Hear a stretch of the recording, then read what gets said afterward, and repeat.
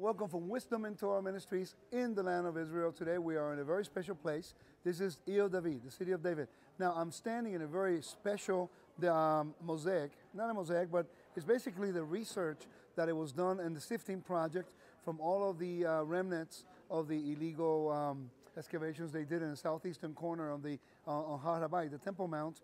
And if you go to my temple app, you can see that we integrated the floor that has been archaeologically found to be consistent with what they think the temple floors would have looked like. So we added it to the temple app. Second Temple, you can find it on your app store, Second Temple, and there you can see it all throughout the temple as you go through it and you learn about it.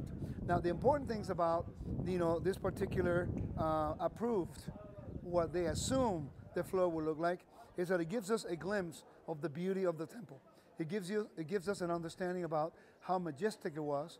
And imagine the whole area inside the court of the women, and also through some of the areas of the Azarah, the priestly courtyard, looking with amazing beauty, with beautiful, elegant fitting for the house of the king.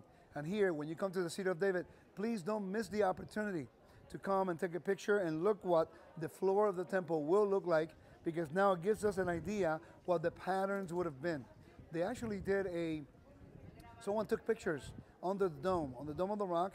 They have a particular cave under the stone they have there in the Dome of the Rock. And they pull the carpet out, and when they pull out the carpet, they have the same type of patterns. So we know we're getting close to a lot of things happening on the end times. We have the red heifer, we have the Shiloach pool, we have the waters of the Gihon, we have the pilgrimage road, and we have a lot of the elements now being completed for the future temple on Har HaBayit.